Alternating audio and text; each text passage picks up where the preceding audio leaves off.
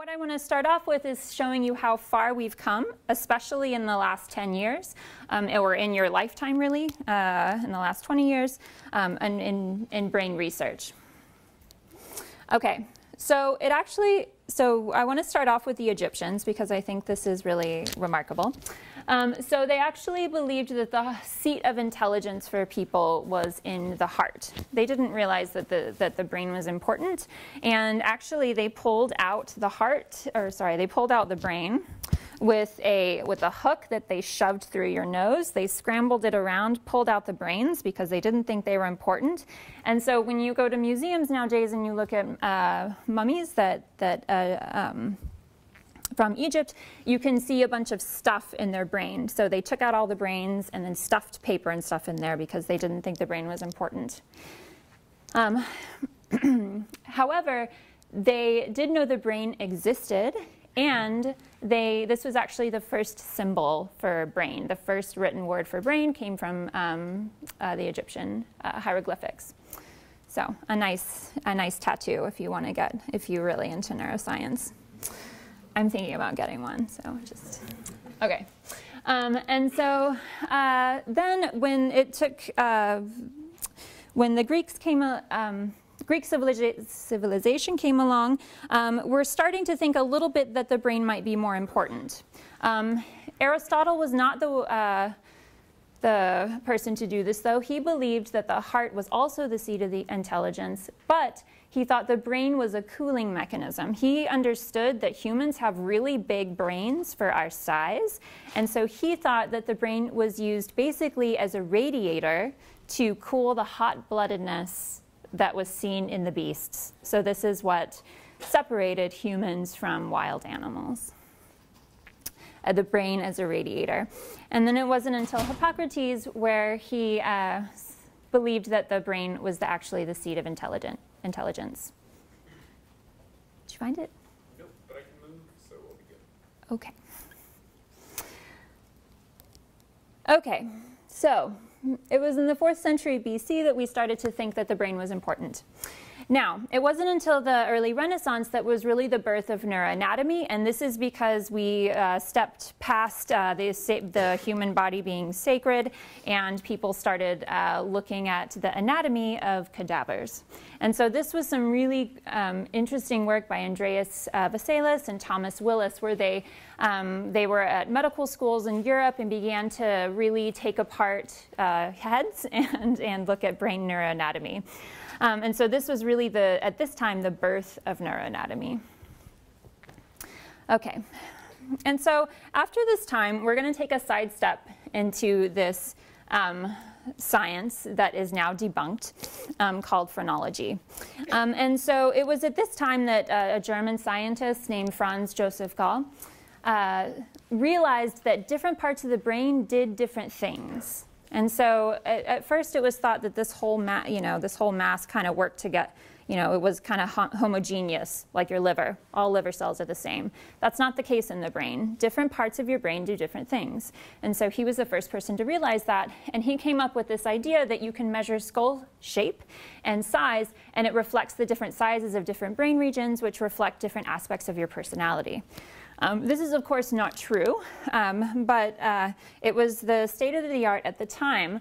And the reason why I'm mentioning this is because I think it's a really interesting example, one of the first examples about how neuroscience kind of penetrated society and really warped the way we think about other people. And I think it's a very interesting and unfortunate case of science and society getting mixed up in the wrong way.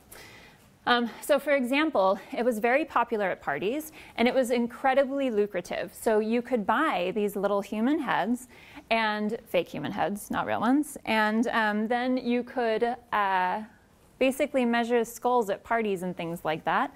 And so you should always be skeptical of science, where you're going to have to spend a lot of money doing something.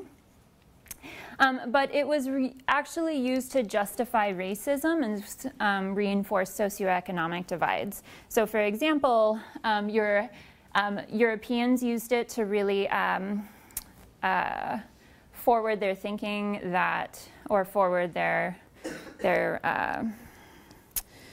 their opinion that European races were better than other races, for example, and they were also used to justify the rank of specific families, and particularly rich families in societies. And this is because people who are malnourished and don't have a lot of money, of course, have smaller heads and things like that. And so I think it's a really interesting example of science that crossed public and societal opinions in a very bad way.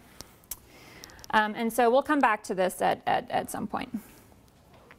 Okay, so finally, we have some real science happening here, and with the discovery of animal electricity. And so it wasn't until the 1820s that somebody, Louis Galvani, really understood that the nervous system works or runs on electricity. And the way he was doing this is he accidentally sideswiped a frog legs. I don't know if he was planning on eating them or not. I'm not quite sure what he was doing with the frog legs. But then he saw that they twitched. And so this was our really first insight into perhaps the nervous system is actually run on electricity. And so this was actually, I think, a really cool study. One, it uses frogs, which I'm a fan of. Two, and it was the insight into how the nervous system is regulated by electricity and specifically ion channels. And so we're going to come back to ion channels and how important they are in neuroscience in a couple of lectures. Okay, so finally, one of my heroes in neuroscience is Santiago Ramon y Cajal. And so he and Camilo Golgi were really the first pioneers to study neurons. And so they really discovered that the neurons are the basic unit or functional units of the brain. And the way they were able to do that is that Golgi developed a technique to stain neurons, and then to be able to look at a single neuron with its cell body and their axons that went through the brain. And then Santiago Ramon y Cajal, he spent his life drawing a bunch of different neurons in different brain regions, in different animals, and that sounds like an awesome job. I kind of wish I had that job. But he was really the first person to map out neuronal anatomy in the brain. And for that, these two gentlemen shared the Nobel Prize in 1906, one of the first Nobel Prizes to go to neuroscience. Okay, so this was kind of a historical overview, but how far those people came in neuroscience and in understanding how the brain works is nowhere near as far as we've come in your lifetime in the last 18 to 20 years of how we understand the brain. And so that happened because a lot more people work on the brain nowadays, and two, we have a lot of technological advances that allow us to manipulate brain function, to study the function of neurons, and to study how those neurons work together. Okay, and so now we can take on much more complex questions about how the brain works. So for example, we're going to talk a little bit about language, something special humans can do, how sensory systems, how we perceive the environment. So your brain has to integrate, the visual information, the smells, the tastes of hopefully you ate breakfast this morning, and all these things get integrated into your brain and how that works. We're also going to talk a little bit about bonding or social bonds. So social bonds are also very important to human health. People who have strong social networks live longer. What is your brain doing on love, on lust, these kinds of things? We're going to talk about that. And it's actually these mechanisms that promote drugs and addiction that also promote love. And so we're going to talk about how these two things are intertwined as well. We're also going to talk about how you can form, implant, and erase memories. These are really state-of-the-art neuroscience, and so both in mammals and in humans. And then at the end, we're going to get to the good stuff, which is talking about free will and consciousness. Okay, so finally, I want to end this little history thing on right now, which is, why does thinking matter in this neuroscience class? So why do they have a thinking matters based on neuroscience? And one of the reasons is because the brain is one of the last frontiers in science. It's really complicated. We still don't know what's going on. And even though we've come a long way, we have a really long way to go. And the reason why I think it's important is because you are going to be the people that take the next step to really understand the human brain, how it controls our body, and how how our mind rests in the brain. And so I think it's important to really bring you up to speed and get you excited, because you're the people that's going to be figuring this out. And second, I like this quote by Janet Napolitano, which I'm going to read to you. So, the public dialogue about science is perhaps the most vital and most fraught national conversation not taking place in our country, and the ramifications are profound. And so, meaning that a lot of the societal problems that we're facing now are related to neuroscience. And so it's important to understand, even if you don't plan on being a neuroscientist or majoring in STEM fields, that you still understand what's going on and how brains work.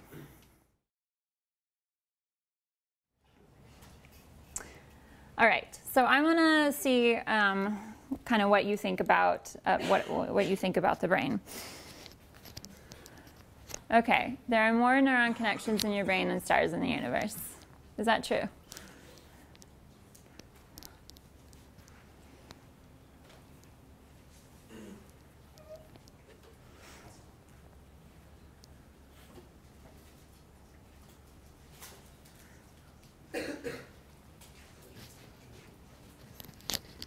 Okay.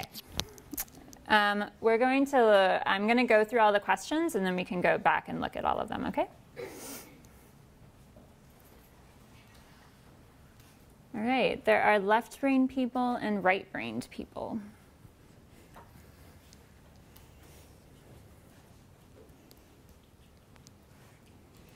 You're not going, I just want to see what you want to put. There's no right or, well, there is a right or wrong, but I'm not going to attach it to your name in any way that is graded.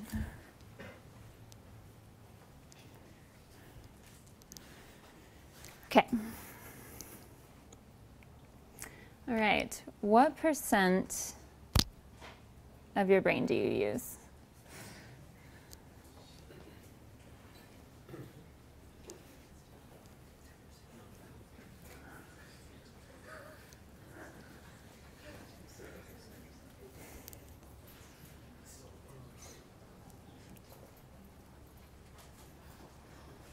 Okay.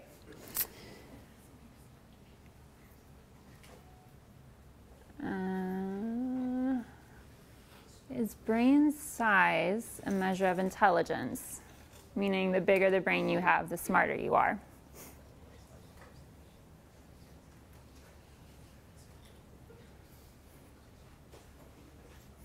Okay. All right. At what age is your brain fully developed?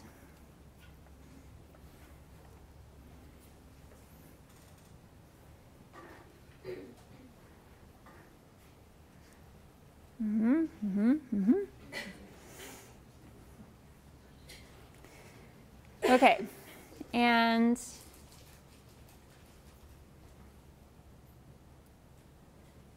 do people learn better when they're taught in their preferred learning style?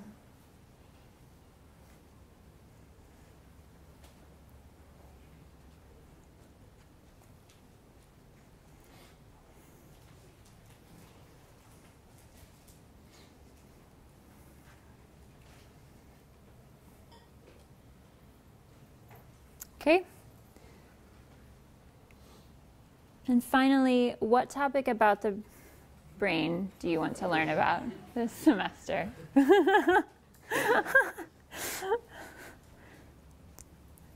Are there any particular topics that really interest you?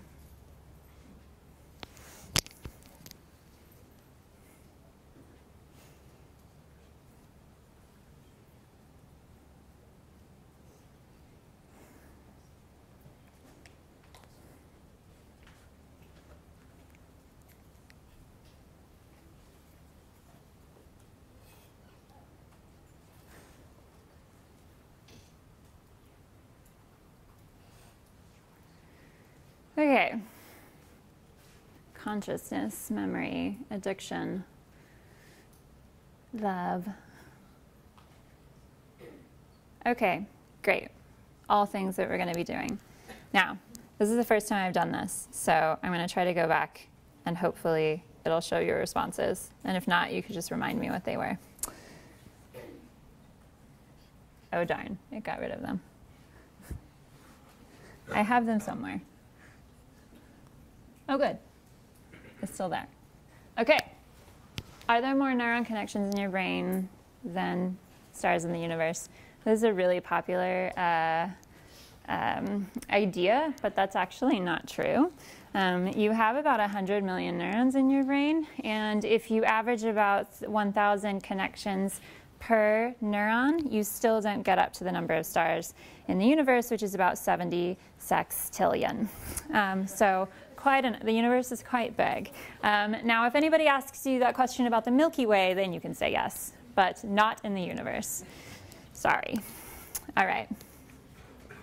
There are left brain and right brain people. Good job. That is not true. You can have a dominant side. You can have a dominant left side or a dominant right side. This also partially depends on which hand you write with, because different sides of your brain control different sides of your body. The right side of your brain controls the right side of your body. So if you are left-handed, you tend to have more activity in the right side of your brain. However, you still use both sides of the brain. They have different functions, and they work simultaneously together to make you who you are. You use both sides of your brain. My mom likes to say that she's on the right brain. She's a right-brained person because she's an artist. But that's actually not true. She uses her left side quite a bit. All right. So the next question was, this is really an interesting split. But the answer is 100%. You use all your brain all the time, especially when you're walking around listening to me talk, and especially when you are sleeping. Your brain does not sleep when you do. It actually, when you sleep, is when you store and catalog all of your memories. You, in fact, when in the laboratories, when mice learn a maze, they actually, when they sleep, they're rerunning the maze in their brains so that they can remember what happened. So I want you to remember that this quarter. Sleep. Very important. Sleep is when you store your memories. Okay, you also use all your brain all the time. If anybody tries to sell you something that increases the activity in your brain from 10 to 90%, do not believe them. Okay, this is also true. Great. Or sorry, it's false. False. But you were right is what I meant. Okay, so Albert Einstein actually had a smaller brain than average, if you consider him very intelligent. And so brain size is not a measure of intelligence. And we're also going to talk about gender differences a little bit. Women tend to have smaller brains than men. However, we also have a smaller body size. And so when you account for brain and body size, a lot of these differences go away. All right? Body size does not mean brain size does not mean that you're smarter. Okay, and at what age is your brain fully developed? This is true. Most of you are still developing your prefrontal cortex. All the other bits are there, though. Okay, and people learn better when they're taught in their preferred learning style. That is actually not true. You learn better when you're presented with a lot of different ways of learning. And so I wanted to use this opportunity to also talk about how, now that you're in college, how you need to study and how you're going to function and take notes in this class. So one, I'm going to ask you when we're using Poll Everywhere or your laptops so when we're using Poll Everywhere, you can use your devices. But when you are not using Poll Everywhere, I would actually prefer if you did not use your devices. It's very Facebook and Twitter are just a click away, and I only have an hour with you to impart a bunch of the knowledge I want to do and I want to share with you, and so I would really appreciate it if you didn't have your laptops out. Also, writing things down is a much better way for you to learn than typing on your laptops. All right? I can give you papers on that if you would like to see it. All right. Any question? But if you have a really, really good reason for using a laptop, you can come see me and let me know. Okay. I really love this list, except concussions. Cool. All right. Well, this list is really good for me to know because what we're going to do throughout the class is we have a couple of different topics, and what I told you is that we're not going to go really, really in-depth into learning and memory. We're going to talk a little bit about it, but what I can do now with this list is bring up examples that fit what you're interested in learning about. Okay. So now that we got a sense of where the class is at, we're going to talk a little bit about how the brain works. Or how do we study something so complicated? You nearly have a galaxy of neurons in your mind. So the human brain is a really complicated place to start with. So how do we do that? How do we study basic neural function? Well, most studies use animals to understand how neurons are formed, how they function, and how they talk to other neurons in the nervous system. And so humans, really complicated. So to understand basic principles, we started off with other organisms that are a little bit more simple, that do the behavior or the task that we're interested in learning about. And so there are a couple of heroes in neuroscience research that we're going to be learning a bit about. One is C. elegans. You might not think you and this worm have a lot in common, but you certainly do. And this animal is really, really easy to study. The reason why this animal is so famous in science is that it has 302 neurons, and we know exactly what they are. We know exactly what kind of neurons they are, and so it's really easy to mess with these neurons, turn them on or off or delete them, and see what happens with animal behavior. Because the nervous system of this entire animal is mapped out, the person who did this was awarded the Nobel Prize in 2002. And then a lot of people use it now for studying a number of things that are also important to us, including chemotaxis, learning, memory, mating, drug addiction, things like that. The lives of worms are surprisingly complicated. And so a lot of people use them to study neuronal function. The other invertebrate that we're going to be talking some about is Drosophila, the fruit fly, also a very popular model in genetics. And this brain is also really well understood, the Drosophila brain. And it's also been awarded a number of prizes, including the Nobel Prize, for understanding, because it was the first place or the first animal that we really understood circadian rhythms in the brain. And so how your neurons cycle in day and night to tell you when to sleep. That was first discovered and described in the mighty fruit fly. We're also going to be talking a little bit about zebrafish, so now we're getting into vertebrates. A lot of people study this animal because the larvae are transparent. And so when you have a transparent animal, what you can do is you can image directly into the brain while the animal is doing a behavior. You can literally watch its brain light up while it's swimming around or making choices about its world. And finally, we're going to be talking about a lot of studies in mice. All right. So these are the 4 systems that most people use to study brain function. But there are a lot of other more unusual animal models that people use. So for example, to figure out how animals pinpoint sounds, this was work done by Konishi in barn owls to figure out how you can understand in 3D space where an object is located. In frogs, we understand prey capture. A lot of language and song or verbal learning is done in songbirds. Eusociality is studied in bees, and regeneration, for example, is studied in axolotls. So for example, you could cut off the arm of an axolotl and it'll grow its arm back. That's important because obviously most animals aren't able to do that. And so this really comes back to this principle called Krog's principle that says for any given question, there exists an animal best suited to address that question. And so throughout the quarter, I'm going to be asking you to come up with experiments that you might use to address some question about the brain. And what I want you to think about is that there are not only those 4 model systems that I talked about beforehand, but I want you to be able to also think kind of outside the box and think about other animals that might be best suited to address your questions as well. I'm also a little bit biased, I'll tell you that right now, because of the system I work on. So I wanted to also introduce you to what I do. So I work on these guys. They are South American poison frogs. We also work on some in Madagascar. And we study their behavior and their physiology. I've also brought some for you to pass around. No one will die today, do not worry. I'll tell you why in a moment.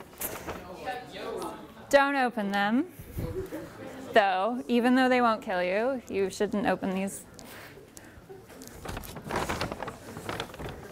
Okay. You guys get a tadpole. Tadpole. But you'll get, if you can pass them around, that would be great. Don't open them. Okay. So there are a couple of reasons we study these guys. One, there are a lot of different colors. What you might not realize is the extent of that variation, since you've seen them in zoos and so on. For example, these 3 species are species that we work with in Ecuador and Colombia. These 3 frogs, even though they look very different, they're all the same species. Each population has a different color and patterning, and this also plays a big role in their behavior and their mate choice. Okay, the other thing we study is how they get their toxins. They actually don't make their toxins themselves, they sequester them from their diet, which is why no one will die here today. Because of the frogs that we rear in the lab, so I have a lab colony of poison and glass frogs that we use for research, we don't feed them any toxins, so you'll be fine. Still don't open the container though. The other reason that we study them is that they make a really nice model system for parental care. So not each of these frogs is transporting a tadpole on their back to a pool of water, and they make a lot of interesting decisions while they're trying to do this that involve spatial memory. And so these are the questions that we ask. What are the neural basis of parental behavior, and how do neonates make social decisions? And what I mean by that is that how do these tadpoles decide how to behave when they're presented with different kinds of information? So this is my office when I am not on campus teaching you. And so we do a lot of field work in Ecuador and Colombia with local scientists to accomplish a lot of our research objectives. And so fieldwork, neuroscience work can happen both in the laboratory and in the field, where we make a lot of observations about animal behavior that has led to a lot of interesting scientific discoveries. So for example, we study how these frogs take care of their babies, how they get piggyback rides, how the dad decides out of the whole forest which pools he's going to put his tadpoles into. And then parental care stops and he goes back to caring for the rest of the eggs. But the reason why we study these animals is because there's a lot of differences in who's taking care of the babies. So in this species, only dads care for offspring. Moms lay eggs and leave. They don't do anything else. But in other species, moms go an additional step. They transport their tadpoles, they put them in pools of water, and then but then they go an extra step and they come back and they feed their tadpoles these unfertilized eggs every 3 days for 2 months. And so we were trying to figure out how they know how to do that, how their spatial memory works, and then also how these tadpoles communicate with their moms that they need food. So I have a little video of that here. So this is a frog that we work on, and this is a tadpole. It's telling its mom via vibrational movements that it wants food. And so these are the kinds of studies that we can now ask by studying tadpole brains and behavior of how these neonates communicate that they need food to their moms. Okay. I need those frogs back at the end of the class, though. Don't get me in trouble on the first day. All right, and so that's kind of that's END's theme 1. We're going to talk about how brains work, and we're going to use a lot of different animal models to be able to look at that question. But, you know, looking at all these proxies is often not enough, depending on what your question is. And so, oops, sorry. Okay. So animal studies are useful for some things, but there are obviously limits. And so what I want you to think about, I want you to turn to a partner, and I want you to think about some things that are specific to humans that would be very, very difficult to study in an animal model.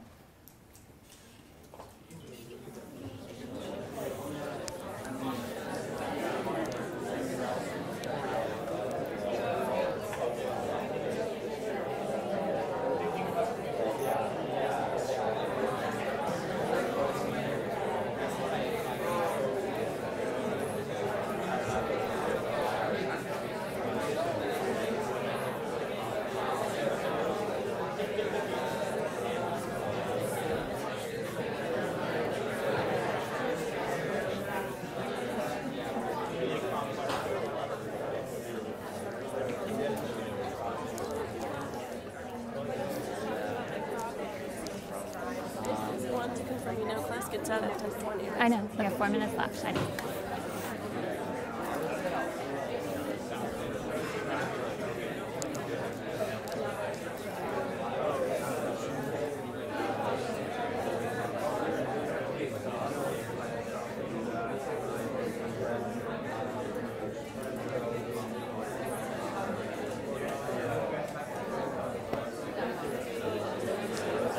Okay. All right. I hope you're able to come up with some. I'm going to wait for 4 hands to come up, and then I want you to tell me what you talked about. 1, 2, 3, 1 more. Okay. You can go first. Thank you. Depression, because it might be like humans might be more prone to it than animals. Depression is a good one. They do study this in mice, but I think what we'll see is that the behaviors that it's really hard to study behavior in a mouse for this reason. Depression is absolutely a good one. Well, we both said existential thinking or consciousness, just because you don't know in animals, and not all animals at least. Exactly. How do we study consciousness? How do we ask them? You know? Okay, so there are some really big-brained animals out there. Yeah. Dolphins, good example. How do we know whether they're conscious or not? So we're going to talk about some of these limitations to studying really, really complex questions like consciousness in other animals. Morality and ethical dilemmas. That's right. This also is related to consciousness, because how do we ask animals this question? And so you have to come up with some really interesting experiments to be able to do that. And then we're also going to talk about these kinds of these game theory type things in human behavior as well. And who is my other one? Oh, you. Yes. Yeah. I was just going to say human intuition. Intuition. What do you mean by intuition? I guess like in animals you could compare it to like their instincts, but just kind of like this feeling like picking up social cues and stuff like that, or just being able to like read between the lines and like I see. know something without being told that. Like, So like subtle observations in other people or situations. Absolutely. All right, these are all great things. And so we're going to talk not only about some animal studies, but we're also going to talk about some human studies.